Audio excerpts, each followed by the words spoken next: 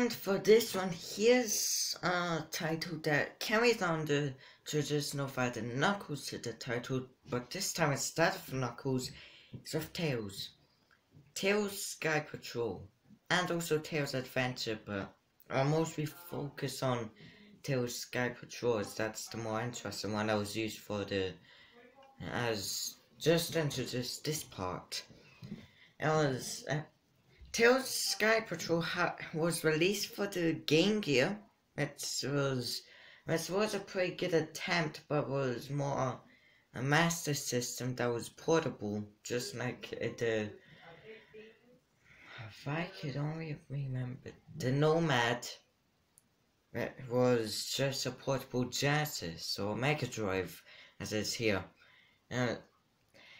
What do you do in Tails Sky Patrol?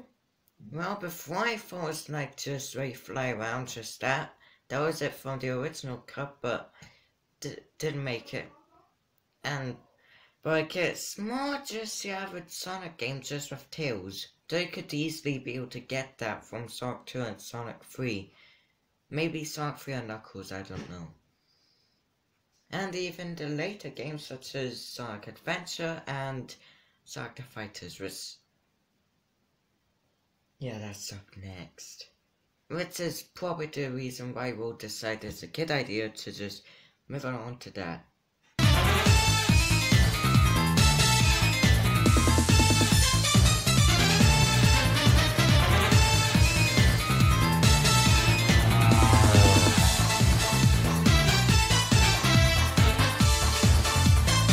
Fighters is a game released for the Sega Saturn which failed. It was a pretty bold attempt, but just didn't really quite reach the definition of a success, especially with the fact that the PlayStation was released around the same time. And what do you do in Sonic the Fighters? It was like Virtua Fighter, except with Sonic characters. It was way more fast, and it was 3D. Of course. And let me say this. One of the main rounds you could do is Sonic vs Tails. Probably a reminder from how you tried to get rid of Tails from Sonic 2.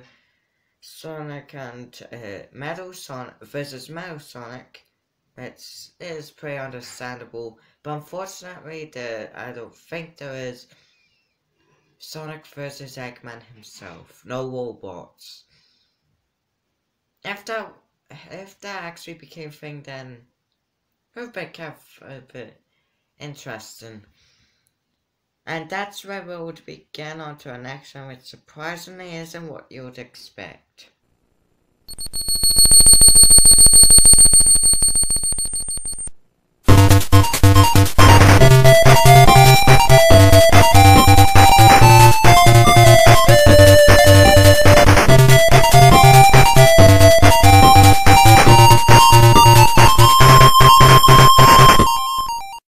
Adventure was a game that was released for the Leapster, which was actually kind of a failed game console.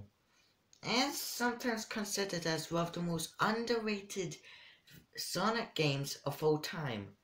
Why? Don't know why. I have no clue myself what is up with that thing.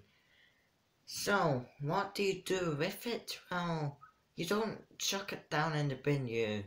It's a simple Sonic game that you could be able to play on your Dreamcast, I think. I heard. And yes, kind of basically about like that. I don't get what the thing was with the Leapster, but like, hey, if I had Tom Kalinske as the CEO of the company that's made it, I don't know what to say actually. I would say it's kind of underrated, but overrated at the same time. This would mean that's just the correct amount. So yeah, that's basically my thoughts on that game. Now time for the last, and I mean the last, game that probably won't mean that much. Hope it's not bad like the Knuckles Chaotix or as cringy as Waku Waku Sock Patrol. Let's just find out what it is.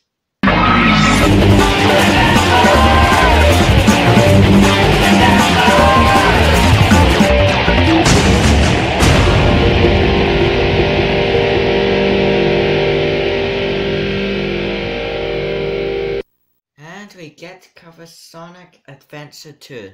Why not Sonic Adventure 1?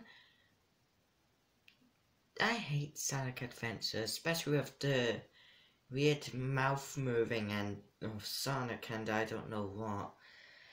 Sonic Adventure 2 was a way more better adaptation of the game. There was a re-release for the GameCube, which I would imagine was kind of a bit worse because it was on the GameCube. But it managed to utilize around 3D, which Sonic Adventure did, and it had some pretty good music, which Sonic Adventure did. It was badass, like Sonic Adventure, and it had Say Escape, which Sonic Adventure definitely did not have. So, what I think of my full views on the Sonic series from classic Sega. It was a pretty bold attempt. Yes, it wasn't that perfect. There was the weird games like Waku Waku Sock Patrol and Sonic Schoolhouse. But then there was the classics like Sonic 3 and Knuckles, Sonic CD, and Sonic Adventure 2. Those the games that you would want to mess around with, like Sonic the Fighters, and some games which prove that they are serious, like Sonic 1. Nothing that much you could be able to say, but it was a very huge attempt from Sega, and they succeeded for a moment. But they made what we would call one of the best games of all time, and it resulted in the birth of the blue shit. Yes, that's it. This is Liam from Flamefire Studios, and before I sign off, let me tell you about this. Definitely not an advert. And it's not even related to being a fucking advert. So, what do I want to say about? Well, guess what? We are going to be reviewing modern Sonic games. Yes, going to probably suck, isn't it? 3 months to survive this. We could be able to survive anything, including the modern Sonic games. There are some games which are worse, way more worse than Waku Waku Sonic Patrol, and more cringy than Sonic Schoolhouse. You know what game I'm describing? But I could just leave you guessing. See you in the next video. Obviously there isn't going to be any nostalgic opinions, because I just wasted my time with this. There might be on the light side, but we yet to decide. Liam from Flamefire Studios again, signing off. Hope you have a great weekend. I hope